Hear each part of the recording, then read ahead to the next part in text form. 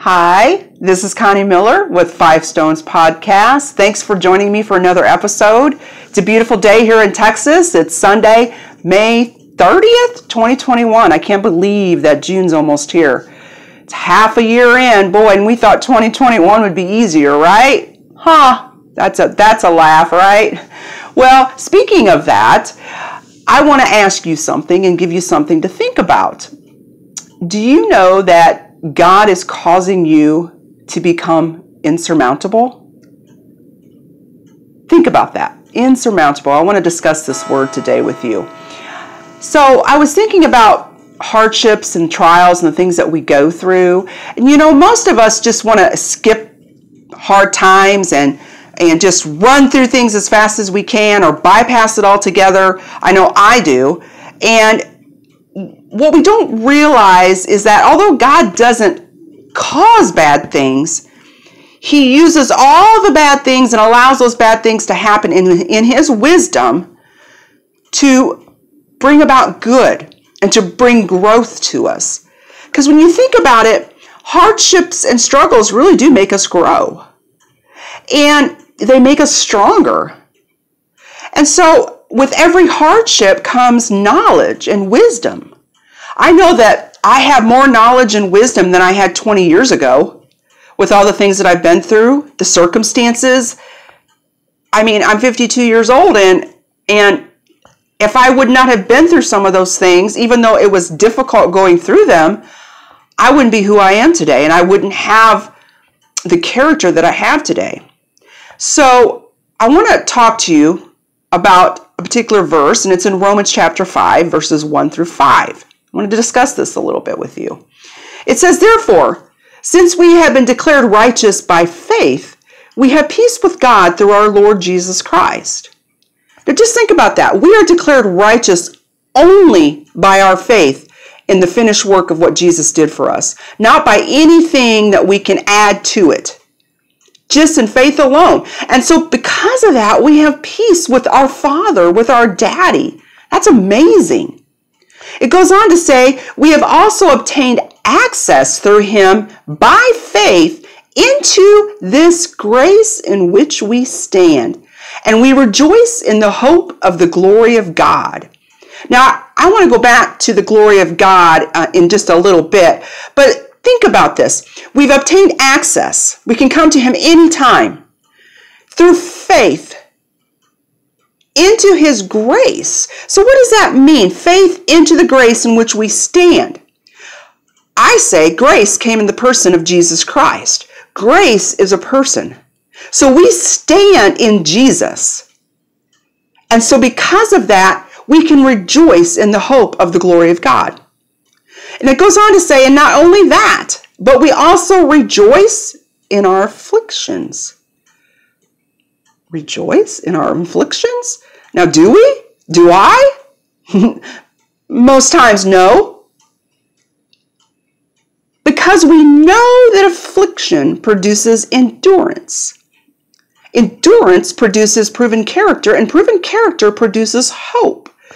This hope will not disappoint us because God's love has been poured out in our hearts through the Holy Spirit who was given to us. So let's go back to this. So if we can learn to rejoice in our afflictions, it doesn't mean that we have to like everything that happens to us, but rejoicing in our afflictions because we know that God is producing endurance in us, because we must have endurance to produce character. And when we have good character, then our hope grows. So why does our hope grow? Because through every affliction, God proves Himself to us. He proves Himself faithful. He proves that He is there. He proves that He has given us everything we need and He comes through for us. And then we gain endurance and we can stand firm and stand fast, knowing that our hope is in Him. So when we have character, that means we have maturity. And that maturity is wisdom and knowledge. And because of this, we can hope in God. Because He brought us through that, we know that He's going to bring us through the whatever we're going through right now. So in every hardship, there's growth, and in growth, we become stronger and wiser. Working our way to becoming an insurmountable person. You see, a person who is insurmountable is someone who is not easily overcome. We have got to be insurmountable people, so we are not easily overcome by the circumstances that come our way. God doesn't want us tossed about every which way when things come at us. So He wants us to become an insurmountable person. Why? And the answer is very simple. He wants us to become an insurmountable person so we can overcome insurmountable things. You see, insurmountable people overcome insurmountable things. So since we are the essence of Christ on this earth, because He lives in us, would He not want to use us to be God on display? So this is what I want to talk about for a moment. I used to always wonder, okay, you hear about the glory of God. We hope in the glory of God. The glory of God, the glory of God. And I'll never forget when I got such a simple explanation of what the glory of God means. The glory of God is simply God on display. Now, because Christ lives in us, we are the glory of God. We are God on display in the earth.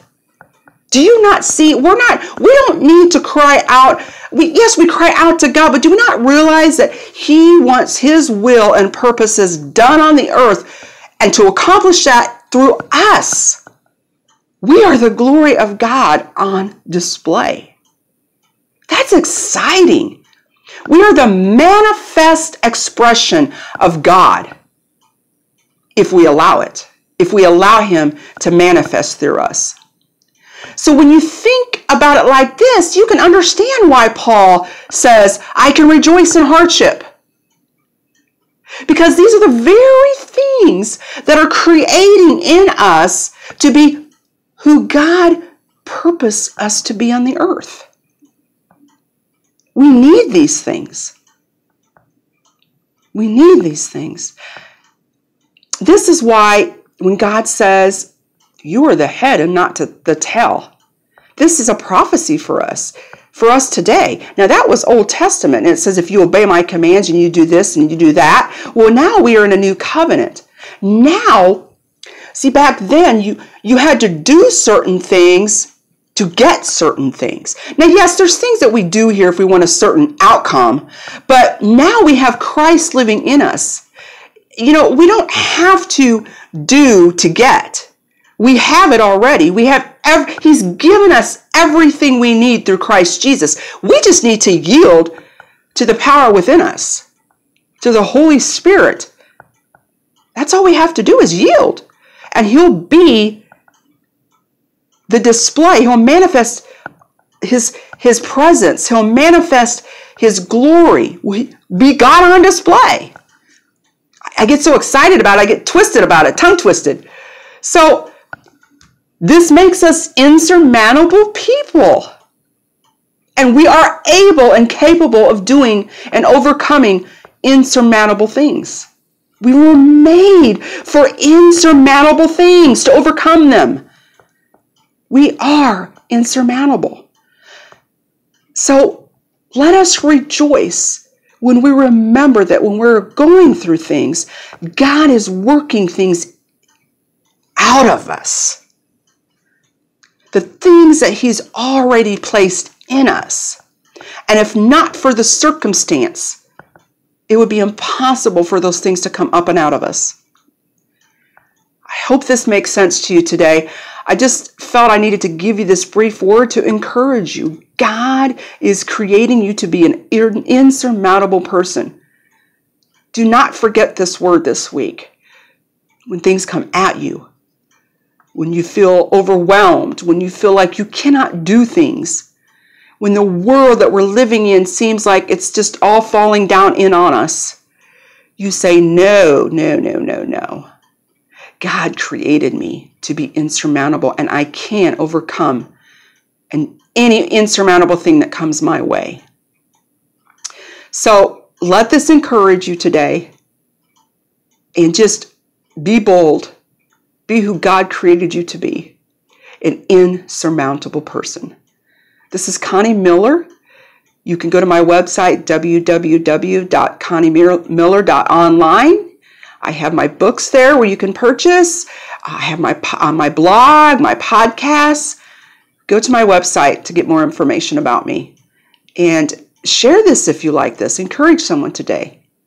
You are made to be insurmountable. God bless you. Have a great day.